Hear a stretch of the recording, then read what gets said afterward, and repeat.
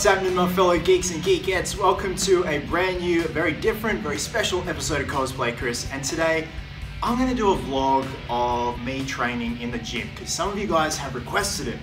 You guys have been asking about what my workout routine is, and to be honest, I don't have a set routine. I'm constantly changing things around. But I thought I'd just give you an example of what I'm training tonight. So tonight, we're going to be training chest and biceps. Now, traditionally, people train triceps with their chest and then biceps with their back. But to me, I like to separate the both because by the end of it, by the time it rolls around to train your triceps after chest, you're fatigued and you don't want to train your triceps. They end up conking out a lot more earlier than usual. So I leave them for a separate day, usually the following day. Now, before any of that, I usually do a warm up on the treadmill or the elliptical, whether it be 5 or 10 minutes. And our first exercise, which is the granddaddy of all chest exercises, the bench press. Before we start busting out reps on this guy, we're going to be doing 20 push-ups just to get some fresh blood and oxygen into the muscles themselves. Now guys, please keep in mind, I am not a personal trainer. This is just what works for me. Like I said, you guys have requested it and asked to see what my training regime is like. So I'm going to show you. Now, usually with the bench press, what I do is pyramiding, which, for example, I'm going to start off on 60 kilos, up to 70, 80, and then do a reverse pyramid where we go 80, 70, 60 until complete failure. Now remember, whenever you're doing bench press, always make sure your shoulder blades are pinched together and your butt is tight. Now you can either have your legs in the outward position or you can curl them like that. Usually when you curl them like that, that's for more of a powerlifting move, and I probably will be doing that when I hit up to 80 kilos.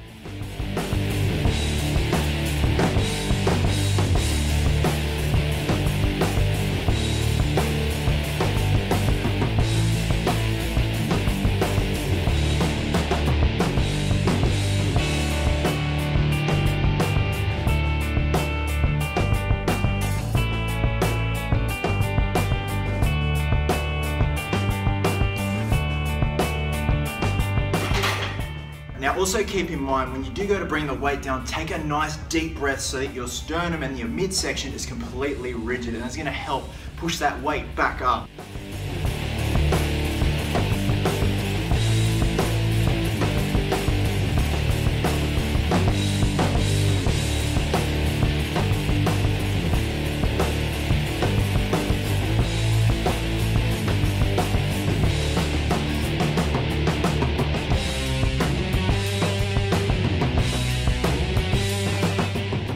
Okay, so like I said, I've gone 60 kilos, 70 kilos, 80 kilos, and now we're going to reverse it and go 80, 70, 60, and we're done for bench press.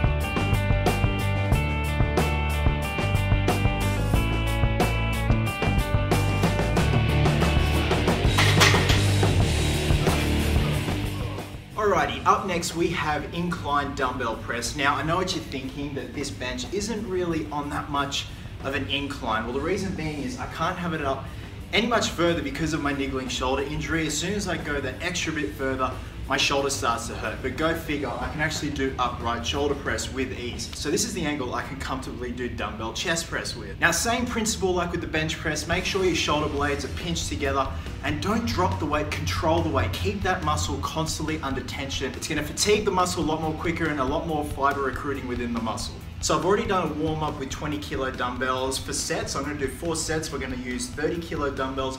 Probably going to get about 6 to 10 reps out of these, or just until complete failure with each set.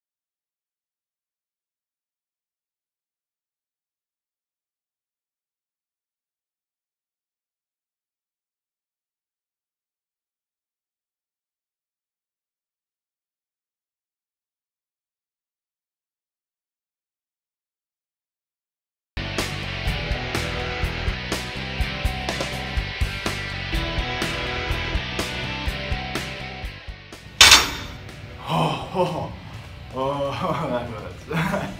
Okay, so the fourth and final exercise for chest this evening before moving on to biceps is the cable crossover. Now usually when people do cable crossovers, they come and attack it from this angle, straight in front.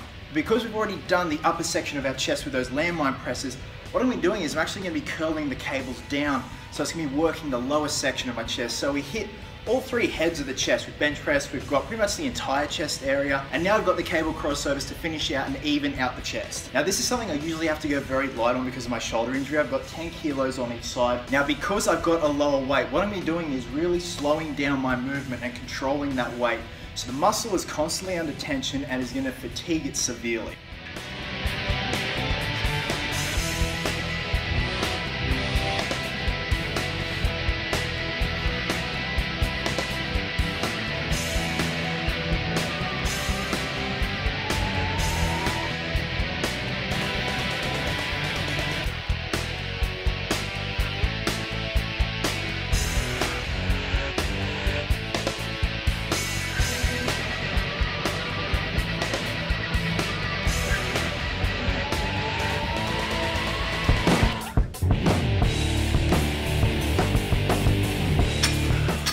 Okay, so just like the landmine presses, I'm going to be doing 3 sets of 15. Now I also want to mention what I have during training. This is branched chain amino acids and creatine. And essentially what BCAAs do is it stops muscle breakdown during training. It helps with your endurance.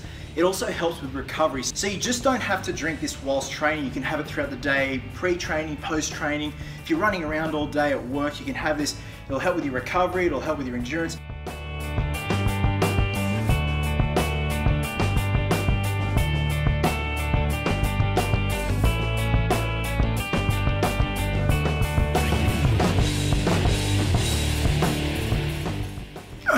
All right, one more. We're really gonna slowly contract, hold it, squeeze your chest, and slowly let it back. And just for the fun of it, because I'm feeling a little bit risky, push-ups until failure.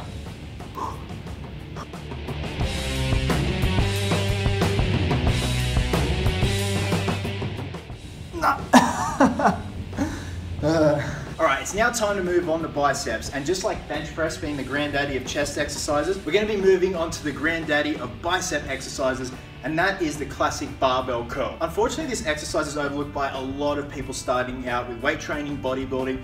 To me, it's just like bench press. It's all you need, whether you mix it up with high reps, low reps, intervals, you name it. This is the one that will put on overall mass on those biceps. So what you want to remember is always keep your upper arms as still as possible. Some movement is allowed, but you don't want to cheat it up like that, because that is just counterproductive. Now when you bring that bar up, squeeze your biceps, just like you squeeze your pecs together when you're doing the incline dumbbell press. Okay, now that we're nice and warmed up with this bar, I'm going to pop on 5 kilos on each side. That's going to bring it up to 30 kilos. We're going to be doing 4 sets, no real standard set amount of reps, just usually till failure.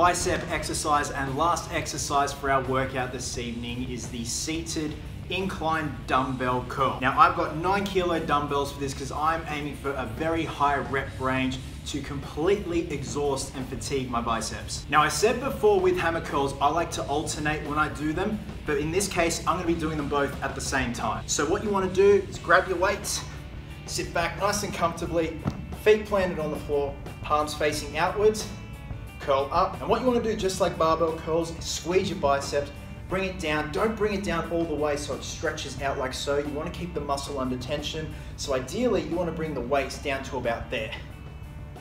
Take a deep breath as you curl down.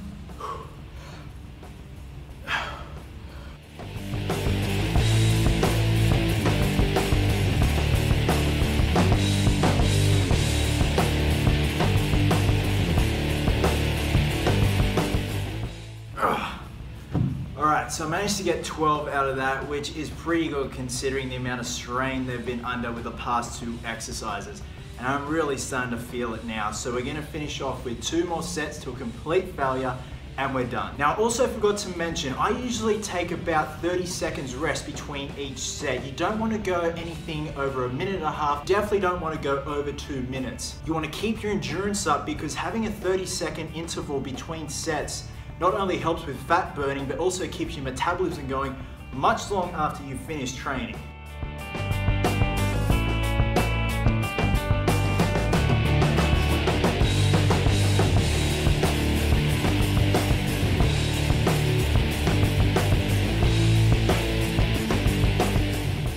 So thanks very much for watching, guys. I'm absolutely buggered now after that.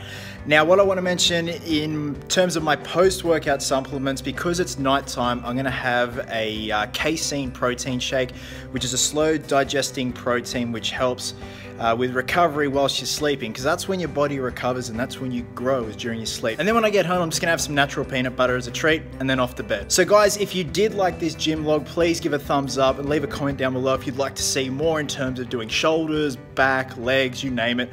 If not, let me know. This is something I want to try out for you guys because some of you had mentioned it, that you want to see my routine, even though I don't really have one. It's kind of all mixed up, but that's a good thing. That's what you want to do. You want to keep your body guessing and constantly shocking it. Hope you guys are well. Hope you guys are happy. Be merry, be silly. And until next time, geeks, please always remember, severely puffed out and tired cosplayers do it best.